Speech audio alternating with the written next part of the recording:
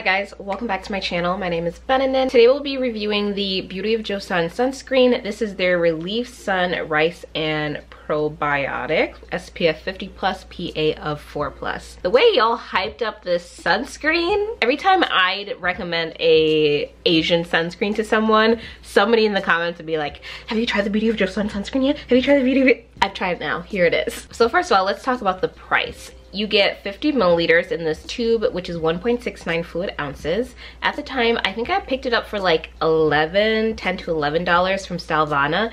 You can also grab it on Amazon and on the Beauty of Joseon website. On their official website, it is retailing for $18. So the active ingredients in here are Uvinol A+, Uvinol T150, Tinosorb M, and Uvisorb HEB. Keep in mind though that Tinosorb M is that like tricky filter that's kind of a chemical sunscreen, but kind of a mineral in a way. It's sort of like a hybrid, so there is a potential to experience a bit of a white cast. Some other fun ingredients in here: it has niacinamide, adenosine, 30% rice extract, which is rich in vitamin B, C, E, amino acids, and minerals. It also contains probiotics and ginseng. They do claim that this one is fragrance and essential oil free. It doesn't really smell like anything. Let me show you guys what it looks like. I've already put a little bit, but I'll put a little bit more. But it's a pretty lightweight kind of water-based cream. The slip is kind of insane. It just kind of slips around,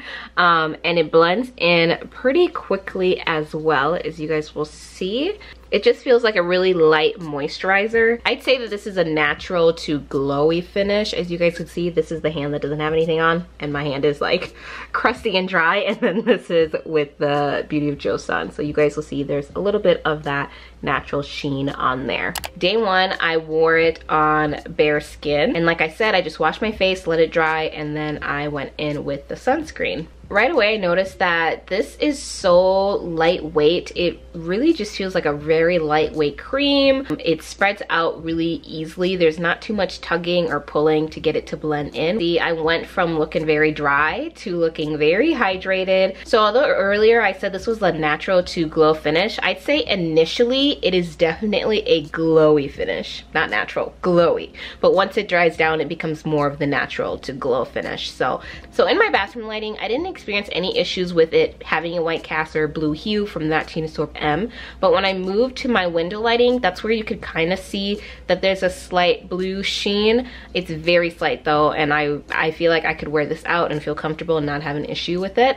One thing I did notice though is that it was collecting in some of my creases. So around my neck area, where I have a crease on my neck, it was kind of collecting there. I was able to rub it in and that was fine, but then I also saw it creasing in my eyelids, in the folds, and that one I wiped it off to get it off, but then it started to collect again later in the day, so that's very annoying. Nobody wants to see like white spots in all of their creases and folds and wrinkles on their face. So this is what it looks like 2 hours later, and I think it held up 2 hours. I feel like it actually dried down more the longer I wore it, and I personally prefer that the way that it looked 2 hours later versus how it looked after like 15 minutes. As you'll see, I'm a little bit shiny in my T-zones, but I have oily skin, so that's normal for me. But if you're looking at the rest of my face, it went to like a pretty natural finish, and it felt pretty comfortable on. I went ahead and blotted and reapplied, and reapplication was pretty quick and easy. It spread easily. I will say though that by the second and third application, it did start to feel a little bit greasy on my skin. So this is one that I feel like I can handle with the first application, but with reapplication over and over, it might start to not feel as comfortable.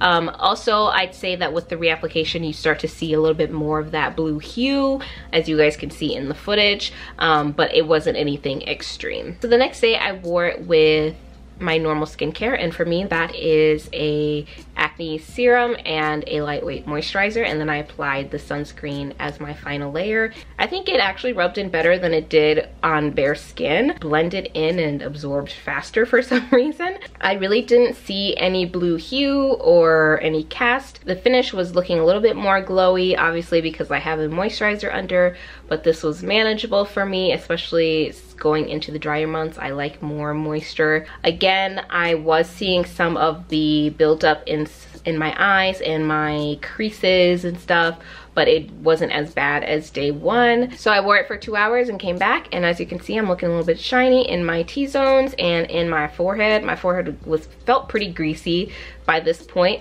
but if you look at again, my cheeks, my jaw, my chin, all of that, that looks like a natural finish. So I went ahead and blotted and reapplied, and reapplication was pretty quick and easy as well. With a moisturizer, when I blotted and reapplied, the hue wasn't as visible as it was on bare skin, so that was nice. I think if I were to choose, I'd probably prefer to wear this on its own, actually, because I think it's moisturizing and hydrating enough on its own. I really don't think you need an extra moisturizer, and for my oily skin, when I added the extra moisturizer, it started to feel a little bit more heavy and greasy.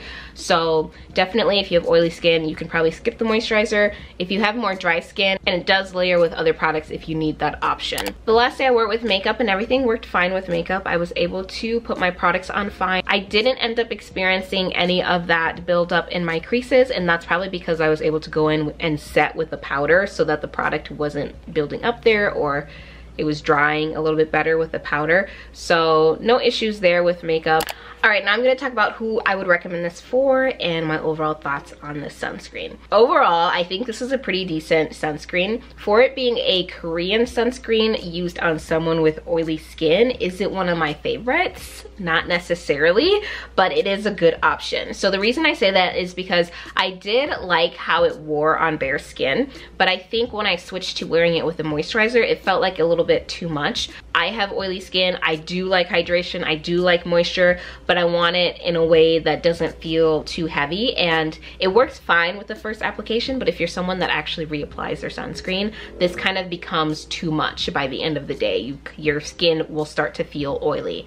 But I'd say if you are using this as your base sunscreen, this would be a good option. So you get that base moisture and hydration, and then maybe go in with a different sunscreen that's even more light, a little less emollient, maybe more mattifying, then this would be a good option for that. But I just feel like by the time I got to my third application, even my second application, it was just a little bit much for me. That being said, if you have more balanced skin or dry skin, I feel like you will really like this. For people with sensitive skin, this one doesn't have a fragrance, so I didn't have any of those nasal sensitivities as far as fragrances, and just overall it didn't irritate my skin. So I think you should be good for sensitive skin, unless you're sensitive to niacinamide, because remember that's in there, then skip that one. But otherwise it should be good for sensitive skin. As far as acne prone skin, I also have acne prone skin. I didn't have any extra breakouts from this. If you have more fair skin, you should be fine, no white casts or anything. But if you are deeper than me,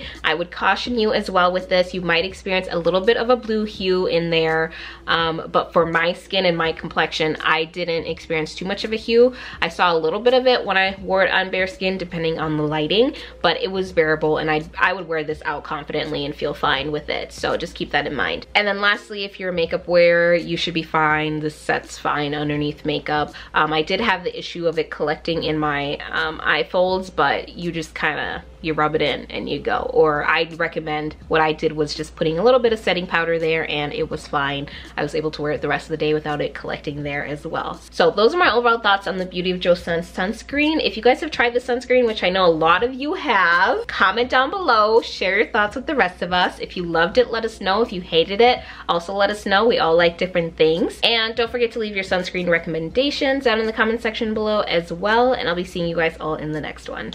Bye!